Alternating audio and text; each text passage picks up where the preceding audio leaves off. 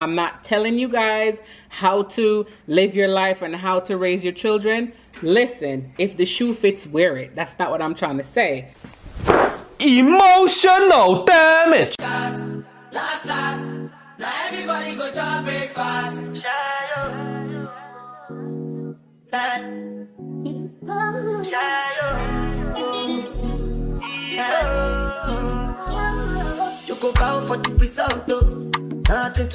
Hi you guys, and welcome back to my channel. It's your girl Renee.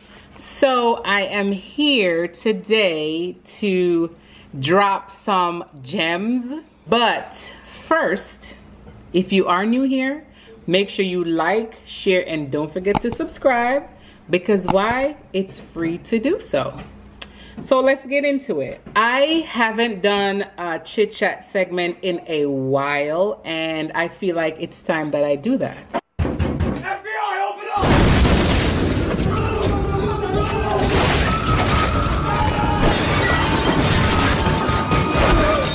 up! From time to time, I'll do that if I have something good enough to talk about, but I feel like this topic right here is very, very, very, very important.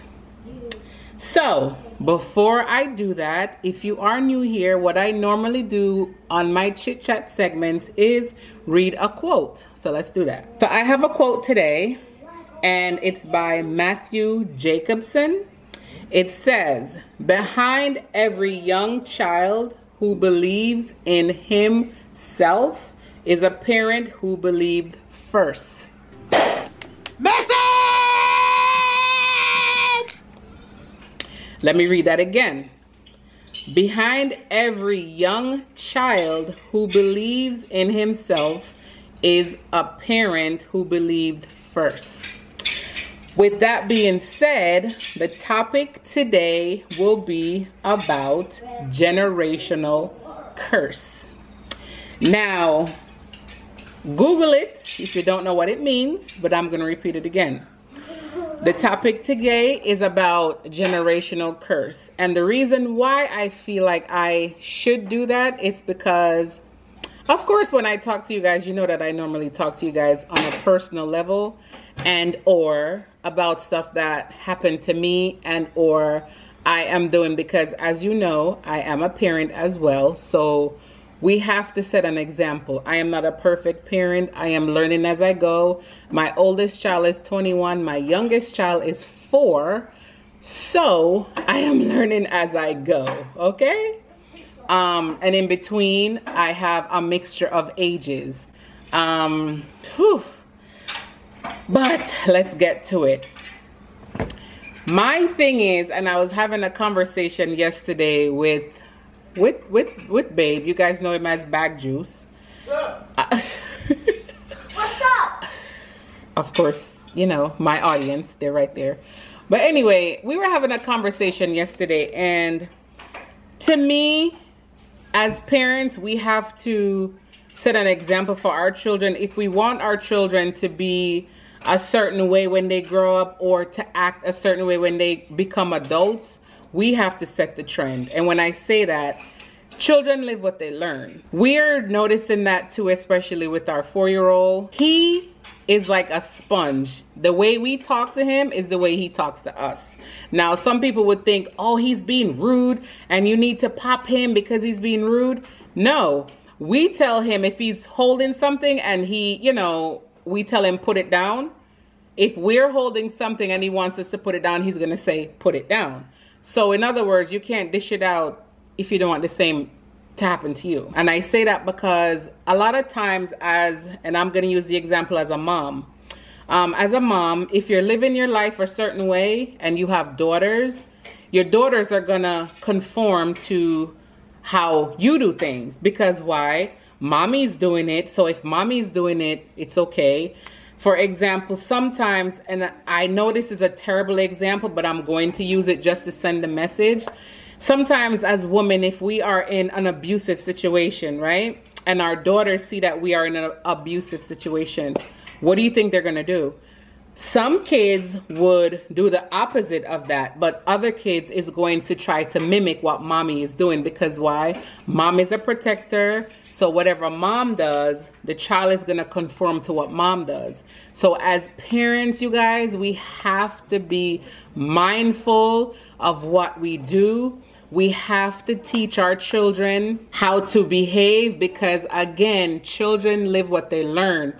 Now, in some cases, some people, they will do the opposite of what their parents do, and that's fine. But again, I'm speaking from my personal experience. Like I always do, I'm not telling you guys how to live your life and how to raise your children. Listen, if the shoe fits, wear it. That's not what I'm trying to say. Emotional damage. I'm just coming at you from my own personal experience and what I have gone through and is still going through. So if you want your kids to, you know, I'm not saying if you want them to be successful, or if you want a certain lifestyle for your children, you have to put that effort forward too. Because again, kids are going to do what they see their parents do, because again, parents are known as the protector.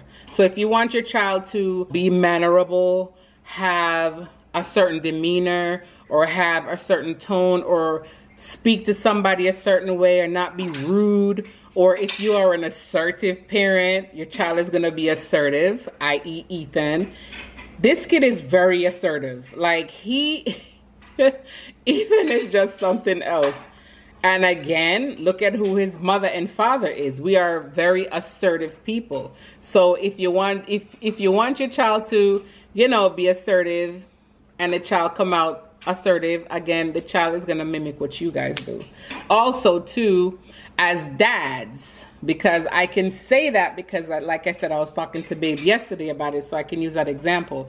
I said to him, when it comes to like a man, or a man raising a boy, now, if your son sees how you treat mom, you know, you hug and you kiss mom, and you're loyal to mom, and you're, you know, affectionate, and you open the door for her, and you're courteous to her, and you cater to her, what do you think your son is going to do? He's going to do the same thing, right? But of course, if your son sees you dogging out the mom, or not even necessarily the mom, if he sees you treating a woman a certain way and you're rude and you're nasty to her, then they're going to come and they're going to be just as nasty, because again, children live what they learn, and they're going to do what they see the parents do. So I came on here today just to do a little chit chat with y'all, because I haven't done it in a while, and I kind of missed that. So I'm going to start to do that more often.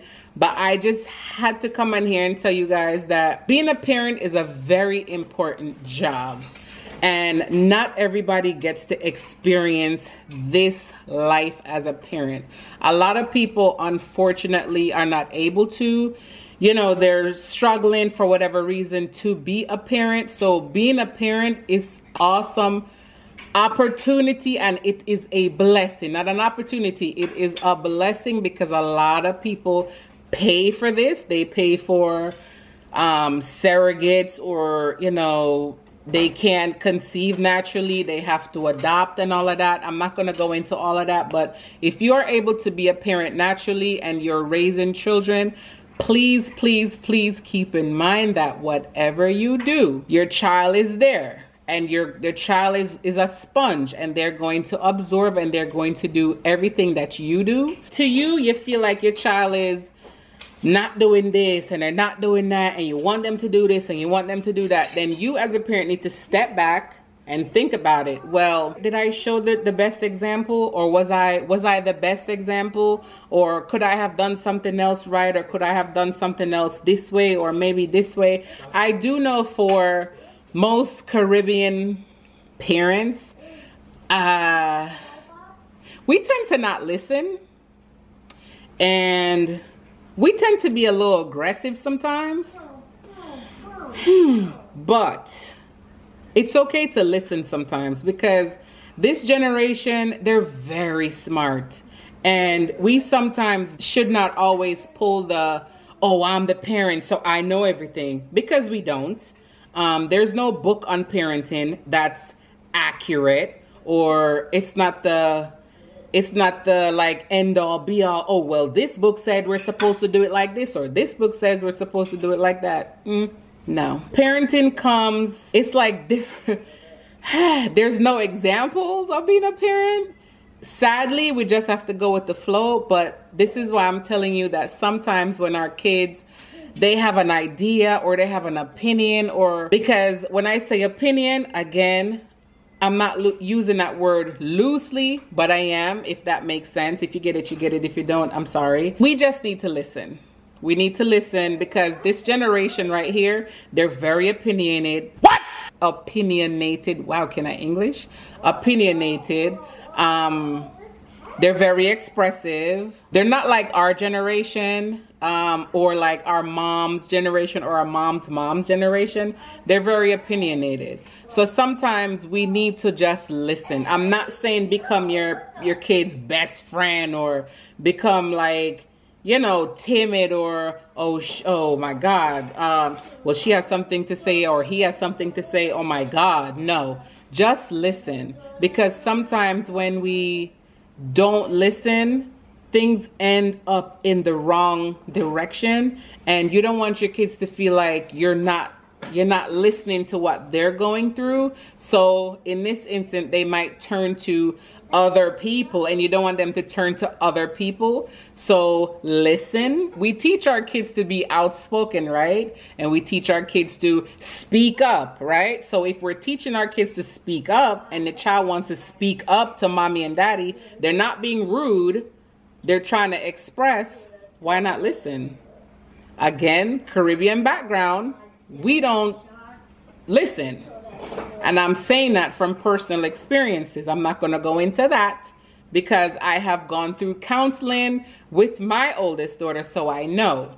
Sometimes you need to listen, and that was my downfall. I wasn't listening because why? I'm mom, and what I say goes because I'm mom. Sometimes we need to like relax your shoulder and allow your kids to speak. Because we teach them to be assertive and we teach them to speak up. So as long as they're not being disrespectful or they're not being rude, allow your child to speak up. Because guess what? It's too much. And I hate to use this word, but it's just too much going on when you don't listen to your children. And then it's going to be a whole bunch of shoulda, coulda, woulda, and I should have done this and I should have done that and I didn't do this way and I didn't do. Just listen, you guys. That's all you have to do is just listen. But I had to come in here and I had to just drop my gem real quick because generational curses, it goes deeper than that. But I'm just gonna drop a little piece, and the little piece that I'm dropping today for y'all is listen. As parents, we need to listen, and we need to be very mindful that whatever we're doing, however we're living, whatever lifestyle you have, whatever attitude you have, how you treat people, what you do in life, all of that, your child is watching and they are observing. And you cannot get mad at your child if they turn out a certain way because, again, children live what they learn. And it's what they see is what they're going to do. So with that being said, as always, if you got this far in the video, make sure that you like, share, and subscribe. Why? Because to subscribe, it's free. It's free. It doesn't cost you anything. It doesn't cost you anything to like it, share it, comment, and or subscribe. So see you guys in the next one. And as always, thank you for supporting. Love you. Bye.